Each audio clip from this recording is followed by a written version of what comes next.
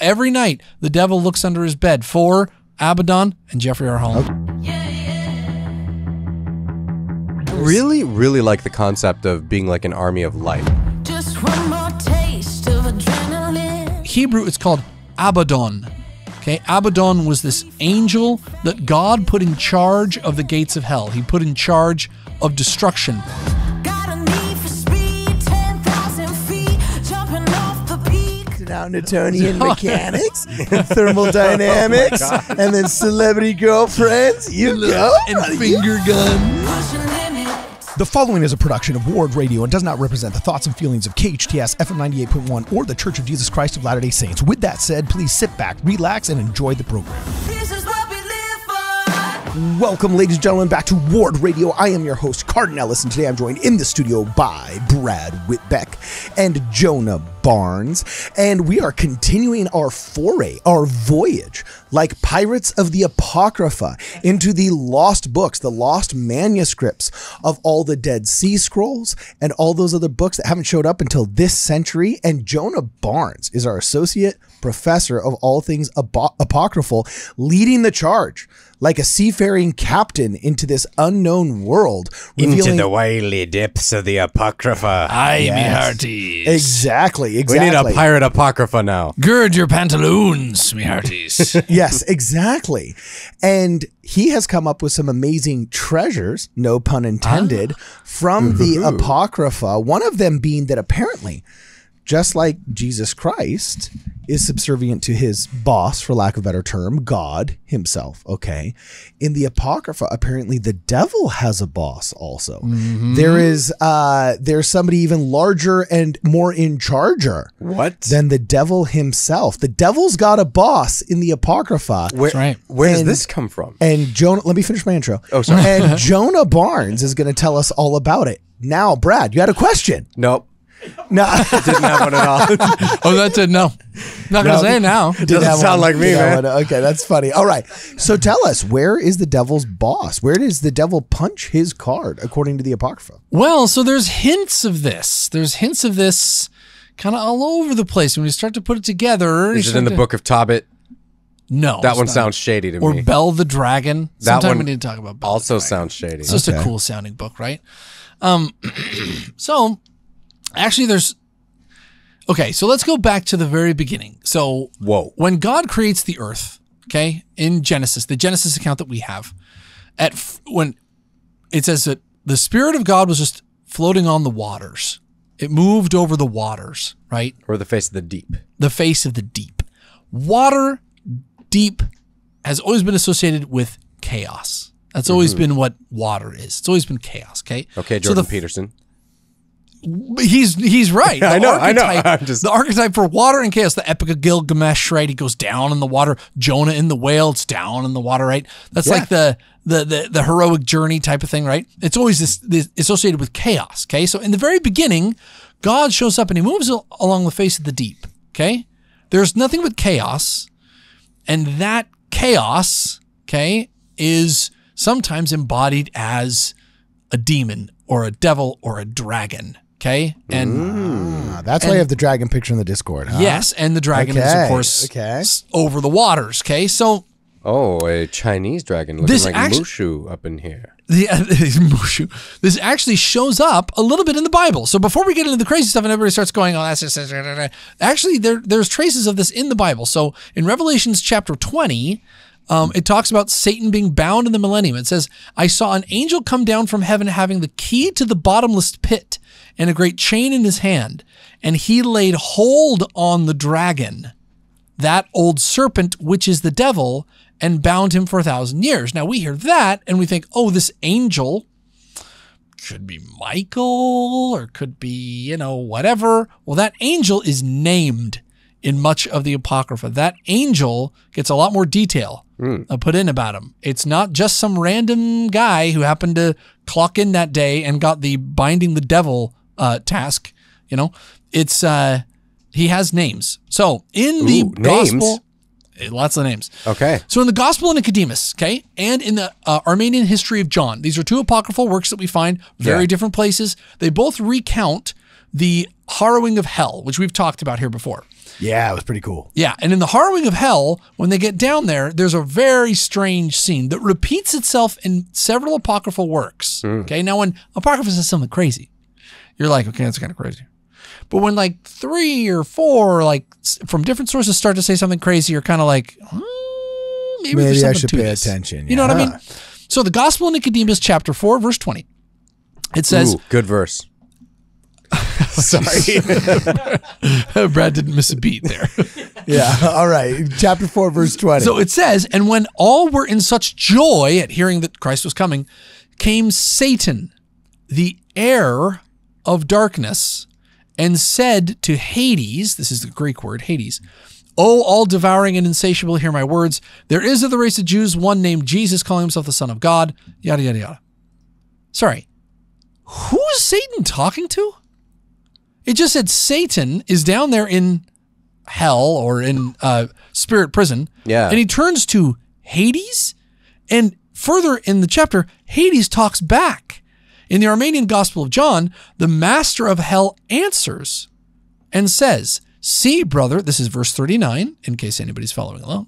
See, brother, and ascertain who he is, or from whence he is, or whose son he is, lest by winning him we lose many. So they're having this debate over should we let this Jesus guy in? And Satan says, yeah, he's not the Son of God. Don't worry about it. I've messed with this guy before, and Satan says that in the garden, Jesus says, if there be any other way, take this cup from me. And that's when Satan goes, oh, he can't be the Son of God because he has doubt. So he goes down and tells this, whoever this is, this isn't the Son of God. Let's bring him down here. They agree, bring him down, and they go, oh, we made a huge mistake, and Jesus breaks the gates. So who is this thing? What is this thing that's down there? Okay. In this, it's called Hades. Okay. In other works, in Hebrew, it's called Abaddon. Okay. Abaddon was this angel that God put in charge of the gates of hell. He put in charge of destruction. Another word for it, and this is the creepiest one, is Abraxas. Abraxas. And there's a picture of Abraxas as it's depicted in many Gnostic works, okay? He has a rooster's head, he's holding the sun, and he has snakes for legs. And the snake for legs motif, if you know, that means lifelessness. Okay, snakes have no feet. Legs are the symbol for mortality. So snakes lose their first estate. They lose their life. So this guy is the embodiment of unliving. The word Abraxas comes from Hebrew. If you remember, you're Hebrew guys.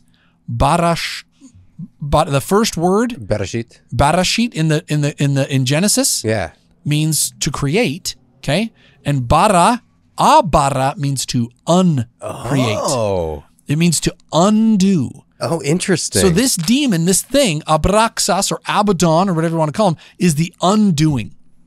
He's the uncreating. And so Abraxas, some people say it means he's uncreated, and some means he's the uncreator. Okay? Wow. In Revelation chapter 20, same one that talks about this angel that comes down and binds Satan. It then says that death and hell will be thrown into the second death.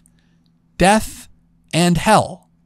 Two things will be thrown into the second death. We have Satan talking to Hades. And bring up that scripture again, Carden. Okay, yeah. You mean chapter 20 right here? Chapter 20 of Revelation. Okay. And he laid hold on the dragon, that old serpent, which is the devil and Satan, and bound him 1,000 years. So are you saying this is like two separate entities, death and hell? No, the devil and Satan, or no? So that right there is just referring to Satan. Oh, okay. But later on in that chapter, it says death and hell will be thrown into the second death. Okay. Okay. So here's what I'm getting at, guys. Okay. Here's what I'm getting at. I want to make sure that I hit everything. Revelation chapter 9. It gives him a name. Revelation chapter 9. It says, verse 11, they had a king over them. Remember the scorpions and like the dragons that come and start killing everybody, all the monsters come out? It's in Revelation chapter 9, okay? Mm-hmm. For people who think it's extra biblical, oh yeah? Check this out, chew on this. It says that they had a king over them which is the angel of the bottomless pit. Remember the angel of the bottomless pit? In chapter 20, he brings the key to the bottomless pit. The angel over the bottomless pit, whose name in the Hebrew tongue is Abaddon, but in Greek tongue, his name is Apollyon. Okay? So that's the guy later in 20 that binds Satan. So this guy who's king over the bottomless pit binds Satan later on. So, okay. So what I'm getting at, guys, we're going to change gears and come back. It's going to make sense. Just bear with me. Yeah. No, I'm smelling what you're stepping in. Keep going, brother. Now, Professor Ellis. Yes. What did you major in at BYU? I started out in physics, and then I served my mission. I fell in love with the Spanish language, specifically literature and poetry. You don't get a lot of girls reciting Newtonian mechanics. You get a lot of girls if you're talking about. Wait, you don't? Te quiero, mi amor. You don't get a lot of girls citing Newtonian? No. And the girls you do get look like boys. Whoa! Oh my gosh! Ask anybody in engineering school. How to change that major. So do you happen to remember, and this is not a quiz, but it's not a gotcha. Do you happen to remember the second law of thermodynamics? The first law is that two atoms cannot occupy the same space. The second is that an object in motion will stay in motion. If I'm not those mistaken. are Newton's laws of physics. We're talking thermodynamics. Oh, thermodynamics. Yes, Yeah. I'm sorry. Okay. Heat travels from hot to cold. Oh. And then the second is entropy. Oh, if I'm not mistaken, you are right? an astute young Entropy. man, aren't you now? Yeah, Yes, boom shakalaka. entropy. Now, consider this, okay? Physicists out there. Physicists will tell you, the second law of thermodynamics, okay? This is associated with the cosmic heat death of the universe. If we live in a closed system of the universe. It's represented in the Book of Mormon as well. Oh, well. The Book of Mormon. Oh, yeah. They mention entropy in the Book of Mormon. What does Alma see in his vision? When the earth will fold like a scroll, okay, and all of the elements will melt into one. Oh, here we go. Wow. And all the elements will melt into one with fervent heat. Fervent heat? Is specifically, do you remember that phrase where it talks about in fervent heat? I didn't even have this. Yeah, so there's, in fact, I will look it up, but basically, scientists have done the study and they've surmised as best you can. I mean, the same people that think the Big Bang is quantifiable and measurable are the same ones that think the end of the universe is quantifiable and measurable. They're all fools, okay? But they have some very interesting calculations based off of all kinds of. Well, it's just they are clearly all fools. Yeah, they disagree with me, so they're fools. That's a very look. I'd make a good physicist. Okay, hey, he knew the second law of thermodynamics off the top of his head. I mean, come on, there you have it. Come on, yeah, what more do you need? Well, basically, a lot of people have surmised what the temperature of the universe would be if you actually did have all of the heat and cold in the universe mold into one at the end of time when all of entropy has actually finally worked. And I think they said it would be somewhere around 400 some odd Kelvin, which is enough to literally melt some elements. And so if Isaiah were to have seen that actually in a vision and say when the earth will fold like a scroll and the elements melt with fervent heat. And yeah, so there's a Revelation 6:14. It says the sky receded like a scroll being rolled. And then also in the Book of Mormon, I'm looking up Book of Mormon scripture right here. Where does it say fervent heat? And I got to make sure that I spell it correctly. But fervent heat and roll up, I guess. The problem is it's going to give you all biblical references. No, here's it's Mormon also 9. Let me see what it says. Behold, we believe in the day of your visitation. Behold, when the Lord shall come, yea, even that great day, when the earth shall be rolled together as a scroll, and the elements shall melt with fervent heat. Yea, in that great day, when ye shall be brought to stand before the Lamb of God, then ye will say that. And so a lot of people talk about the fact that time maybe didn't function with the same constant that it does now. And in the end of times, it may not function with the same constant that it does now. So possibly these prophets could have literally seen entropy in its final iteration, resulting in the earth literally being torched from the heat of the universe. Wow. Okay, so you're kind of looking cool, ahead. Huh? You're kind of looking ahead at the notes here. Oh, I didn't realize that. Yeah, keep going, Don. This is great. You know your stuff. So physicists will tell you, boys and girls, if you didn't major. So I also was a physics major at BYU. But Shut up, really? yeah, I was. Yeah, that's how I first went on physics scholarship to BYU, and then I changed. But yeah, I started off in physics. My brother got a PhD in physics, and so I thought, I want to do that too. Oh, dude. So I started Dude, physics. and you dated Lindsay Sterling. Oh boy. Dogs. Okay, so- busting out Newtonian mechanics, thermodynamics, and then celebrity girlfriends. You go. And finger guns. Oh my God. You Finger guns, baby. Okay, keep going. So, keep going. okay, so- you were the inspiration for the song "The Stars Align," right? Like By the way, we I've will been outed. We will allow you to awkwardly transition out of this conversation. well, what's this we? What's this we? Oh boy, Brad's on it. Okay, so don't worry about it. Keep going. to bring it back to relevance here, boys and girls. So, where was I? Yes. So entropy. When you study physics, okay, you learn about this thing called cosmic heat death. You learn about entropy. Now, entropy, boys and girls, entropy is not something that happens. Entropy is everywhere. Entropy is always. Entropy is ever present. Everything is constantly, perhaps slowly or quickly, spinning towards complete and utter dissolution, towards this thing called cosmic heat death. If you imagine a glass of water, a glass of Coca-Cola on this table right here. Actually, well, close enough. Okay. If you have, a can of soda right here. Okay. When you open that up, you're starting entropy and everything in there, all the chemical reactions are getting done. You leave it for a few days, it turns flat. You leave it for a few thousand years, it all evaporates out, and even the metal itself melts down, and the table itself turns to dust, and everything is just a stew, a cosmic stew. Everything's the same temperature, and everything is the same state of matter. That's cosmic heat death. It is the nothifying of the universe, okay? And that is something that physicists will tell you is not a maybe, it is inevitable. It is where the laws of physics say we are going, okay? Okay? Now, there's one thing that screws up that whole theory. Jordan Peterson telling you to clean your room every morning to fight entropy. Wow. And that's all. You heard it here at Word Radio. I'm so sorry. Continue. Keep going. No. It is. So there's one thing that screws it all up. If you have a pot of dirt, it's only going to get less organized, lower order. Okay. It's only going to get less complicated. Okay. There's only one thing that takes it from lower complexity to higher complexity, and that's life. Life is the contradiction to all the laws of physics. Life doesn't make any sense.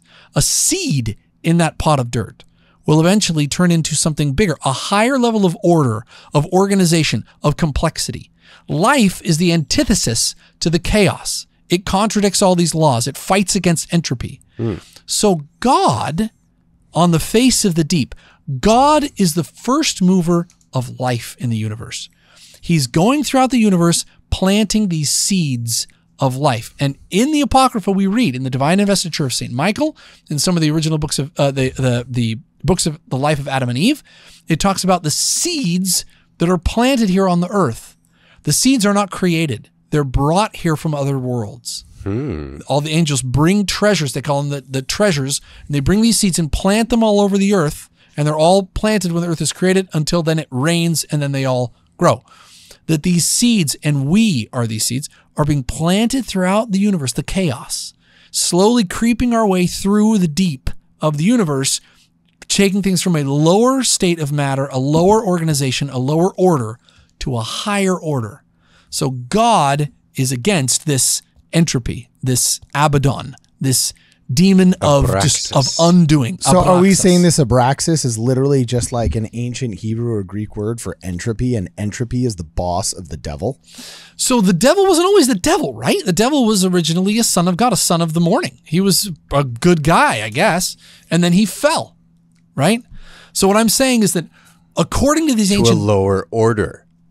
He fell. Yes. So I'm saying that according to these ancient documents, if we piece these things together and even take verses from the Bible, we can prove that their boss, that The devil had a boss, somebody calling the shots that's even more nefarious and more evil and more destructive than the devil himself. And do you think the reason why we don't know more about him is similar to the quote from The Usual Suspects where it says the greatest trick the devil ever played upon humanity was convincing it that he didn't exist?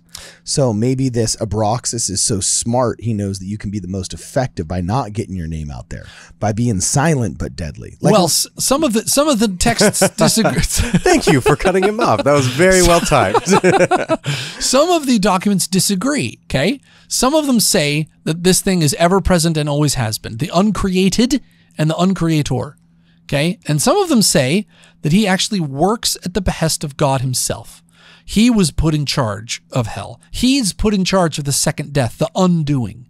And so eventually Satan will be grabbed by this guy and chucked into the lake of fire and brimstone. And what does fire and brimstone, what does lava do? It undoes whatever you are. And so his soul will be cast into this undoing, the outer darkness, sometimes it's referred to, or the second death, where he'll be undone forever. And this angel who is appointed to this task, who's given this job, works ultimately for God, but he has power over the devil. That's one theory. The other is that he's ever present and it's all over the universe, and that God is fighting against this chaos by slowly moving life forward. That's why Joseph Smith said, if you properly understood the plan of salvation, you wouldn't even kill an ant.